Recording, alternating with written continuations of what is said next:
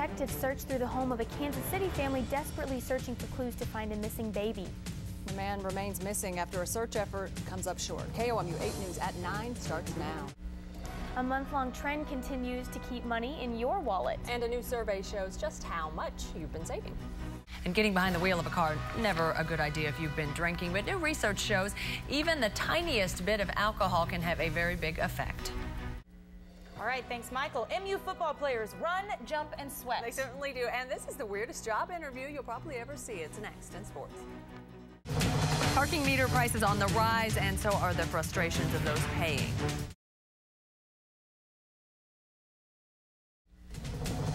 A surprising verdict in a surprisingly high-profile murder case. Another person threatened suicide from a new downtown parking garage. KOMU 8 News First at 5 starts now. Live from Studio 8A, coverage you can count on in high definition.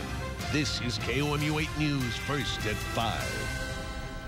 A jury found Casey Anthony not guilty of killing her 2-year-old daughter. Good afternoon, I'm Angie Bailey. And I'm Sarah Hill. That verdict comes after just 11 hours of deliberation. The latest live from Jay Gray in Florida. Good evening. As you might imagine, the intensity, the energy stepped up considerably here outside the Orange County Courthouse this afternoon with news that the jury had decided Casey Anthony's fate. The charge of first-degree murder. Jay Gray. In news closer to home, another incident at Columbia's newest downtown parking garage today has city officials talking about safety changes. KOMU 8's Blake Hansen was on the scene earlier today. So, Blake, I understand that everything turned out okay in this incident, right? Yeah, that's right, Angie. Blake Hansen, KOMU 8 News. Weather-wise, it turned out to be another pretty decent day today with quite a bit of sunshine. Dave, 2 community sites are being constructed in Joplin, south of the airport. Anyone not able to find housing will be eligible to occupy a FEMA trailer in one of the 2 trailer parks. Joplin provided the land to FEMA for no cost and no cost to the residents as well. The city of Fayette is no longer under a boil advisory. Fayette has been under that advisory since June 30th, but it's lifted now. River flooding in Montauk County is still causing some residents to find another way home. Missouri 179 is closed on both north and southbound lanes in Sandy Hook. Water levels have gone down since this weekend, dropping to about 8 inches. Residents in the area say the road seems to flood every year, but this has been the worst. They say flooded roads just come with the season. It's a pain in the butt because you got to go around gravel, but like I say, all in all, if you live down here a while, you just get used to it. Just drive through and go around. According to MoDOT's website, Missouri 179 is the only road closed due to flooding in mid-Missouri right now. Columbia residents will soon have a new path that connects to the MKT Trail. Work on the County House Greenway Trail is underway. That 1-mile trail will connect a large residential area around Stadium Boulevard and College Park to the MKT Trail, allowing for easy access.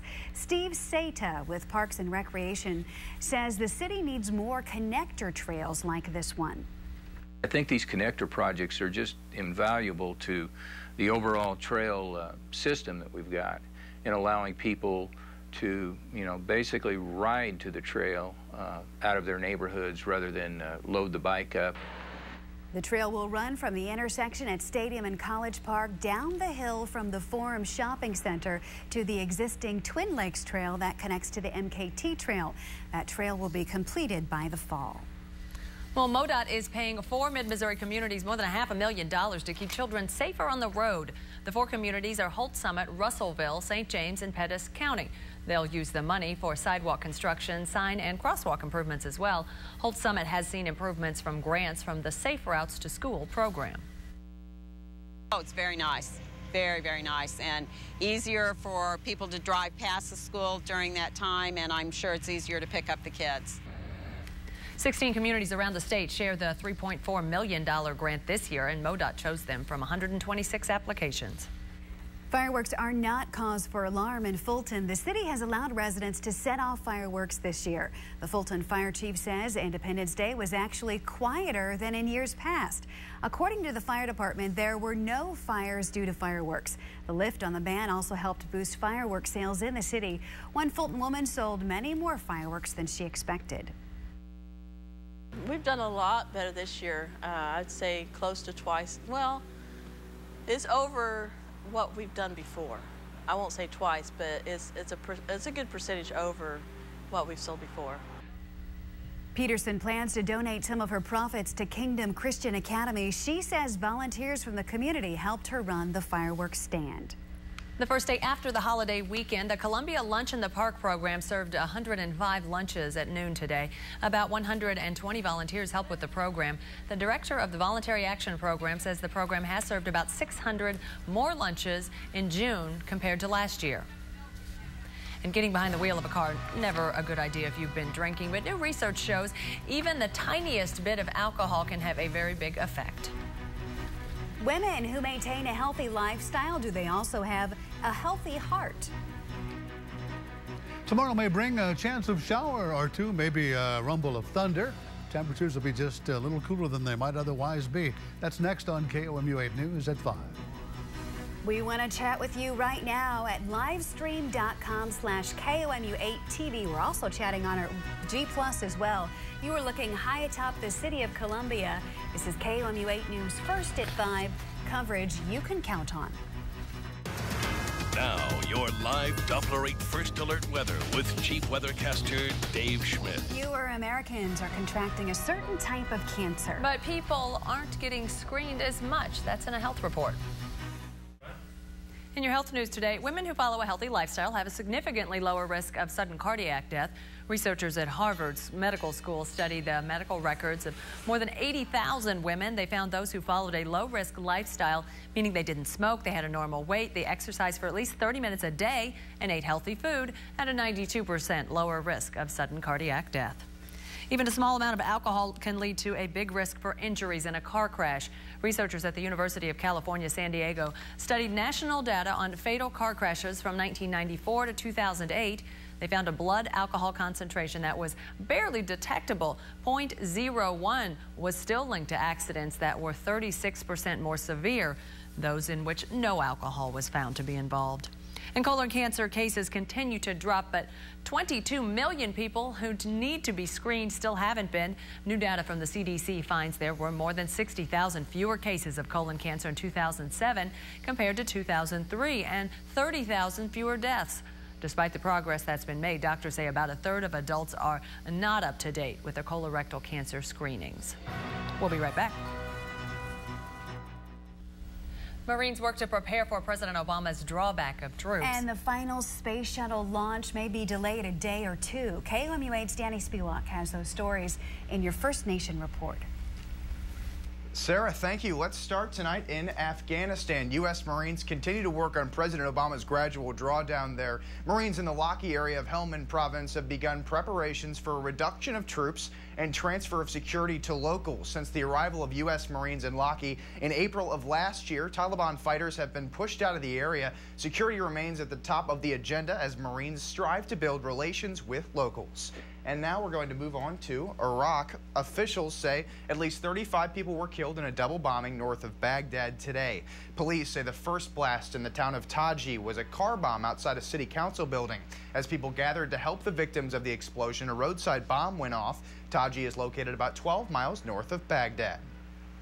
We're going to move on to Iran now.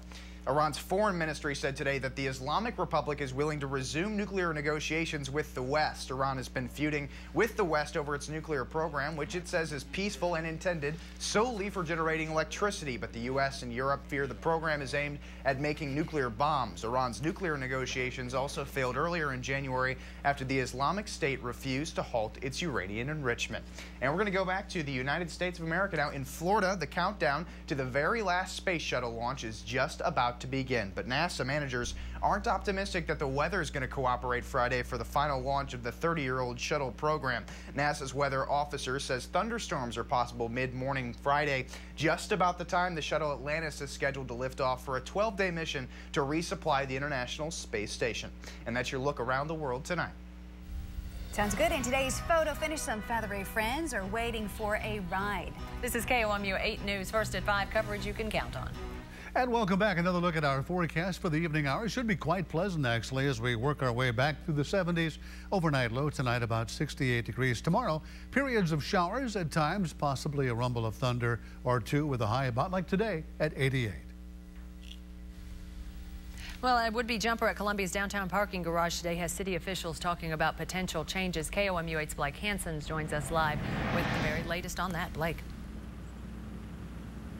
Yeah, Angie, good news today. I arrived on scene shortly after police coaxed the man down and convinced him not to jump. But there was an incident last week and an incident about 2 months ago now where a woman did jump off and killed herself in that incident. So as all of these incidents combined has some city officials talking about this. There's nothing officially on any sort of agenda or no plan yet. There's a city council meeting tonight. It's possible that that comes up during the comments section, according to one city council member. Still, though, no official plans. Reporting live in Columbia, Blake Hansen, KOMU 8 News.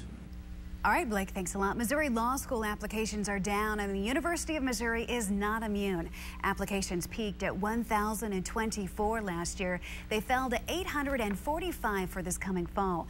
Many feel the economy is to blame. Fewer jobs, fewer applicants. But one law student says he isn't worried.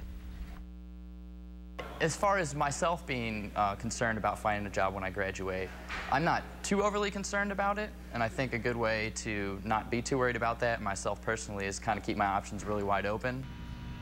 The MU Law School is increasing its promotional materials in an effort to draw in students and alumni. And here's tonight's photo finish. Doug and Sandy Gracie of Rocky Mount found some friends waiting for a ride. Friends indeed there. And Chris Thomas sent us a picture of his 7-pound catfish. We want to see more of those photos and stories behind them. We'll put them on KOMU 8 News at 5 and 6. Just email them to shareit@komu.com. Here's a cute little guy. This little guy just poked his head in the studio with the help of Grandpa Jim Reek. This is Jace Reek. He's out here at the station right now. He's a cutie. He's a little over a year old. We want to connect with you on Facebook and Twitter. Also, check out the latest stories all the time, 24/7 on KOMU.com. We'll see you at 6.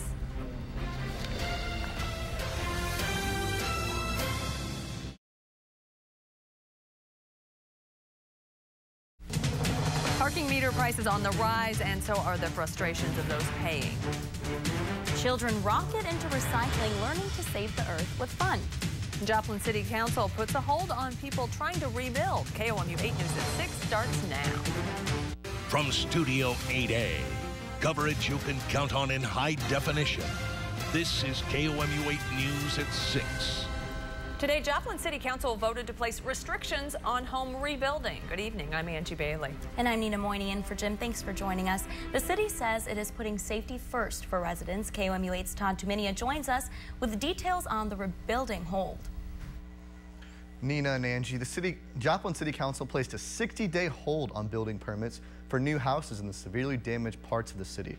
The Public Information Officer Lynn Onstadt told me the hold is designed to encourage residents to be as safe as possible as they rebuild. Onstadt says crews are clearing an estimated 75 to 125 lots of debris a day right now.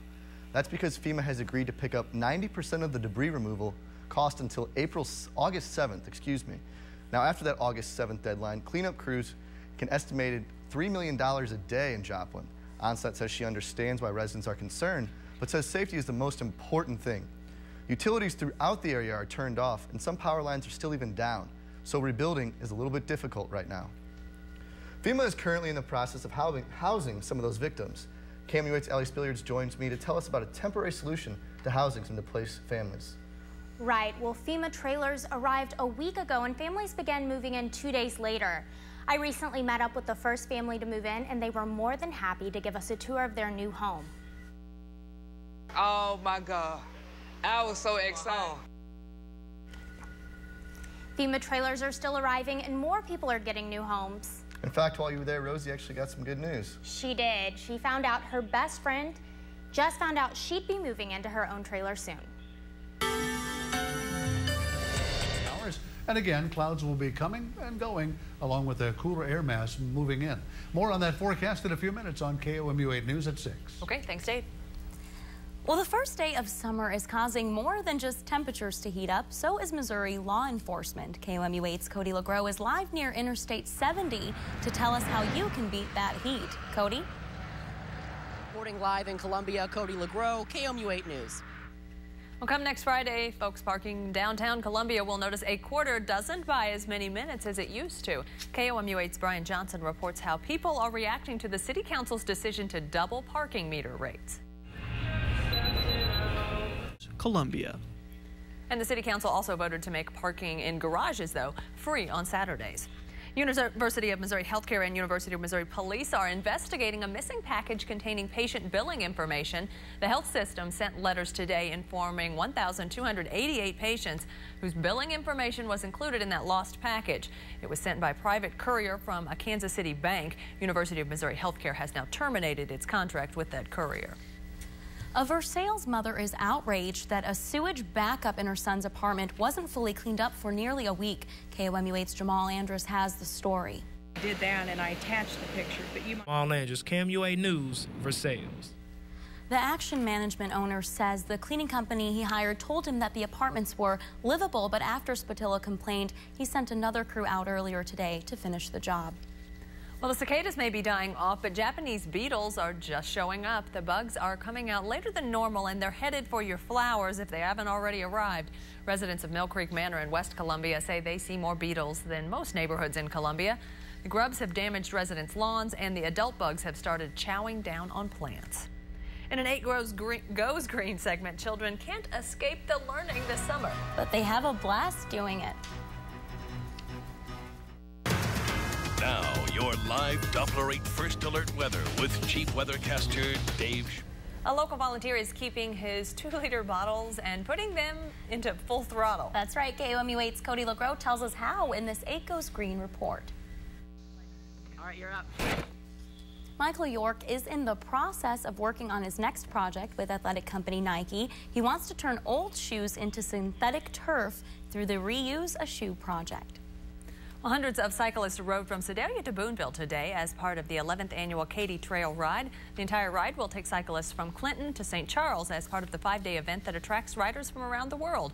Although the weather has been nice so far, the bikers worry about potential storms that could cause problems for the rest of the trip. Well, yesterday was kind of hot, but it's better than getting rained on, which would be the worst, or if the river floods, which we're hoping it doesn't do. Cyclists will continue their ride tomorrow, biking the 51 miles between Boonville and Jefferson City. A deaf cyclist is pedaling through mid-Missouri today to raise awareness for a special cause. Dr. Murdoch Henderson has been cycling alone since May 30th when he started his trip in San Francisco. So far, he has traveled 2,600 miles to raise awareness for deaf education in South Africa through his organization. This afternoon, we caught up with him in California, Missouri. He's on his way to Washington, D.C. and hopes to be there by July 4th. A man has devoted his life to Mid-Missouri sports. And today, Mid-Missouri gave back to him. Now, from the Ford Sports Desk, KOMU 8 Sports with Chris Gervino. Welcome back. In case you hadn't checked the calendar, today is the longest day of the year, the day of the summer solstice, the first day of summer. And ironically, our forecast looks more like spring. We'll get down to a cooler 63 overnight, partly cloudy, 76 tomorrow. You may have seen workers painting new center stripes on city streets today. Columbia Public Works paints the lines twice a year. Workers will be outline striping the roads for the next 4 weeks. Crews will repaint the lines from 7 a.m. to 3:30 p.m. Mondays through Fridays. Drivers should avoid crossing freshly painted lines and driving too closely to the paint truck. Crews will paint the roads again late September or early October.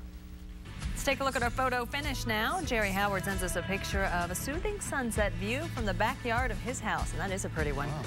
Then Jessica Burry of Millersburg snapped a picture of cucumbers grown in the family garden. She says they're in the shape of a smiley face. Sarah Hill says they're in the shape of a U, reminiscent of the new U News coming up at 4 o'clock in September. Send us your photos and the stories behind them. We'll put them on KOMU 8 News at 5 and 6. The email address is right there. Share it at KOMU.com.